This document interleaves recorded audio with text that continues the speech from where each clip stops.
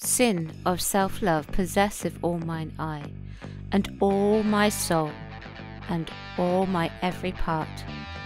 And for this sin there is no remedy. It is so grounded inward in my heart.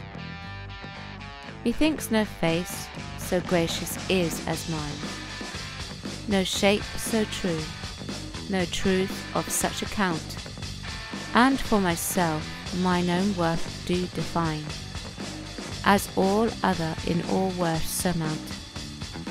But when my glass shows me myself indeed, beated and chopped with tanned antiquity, mine own self-love quite contrary I read.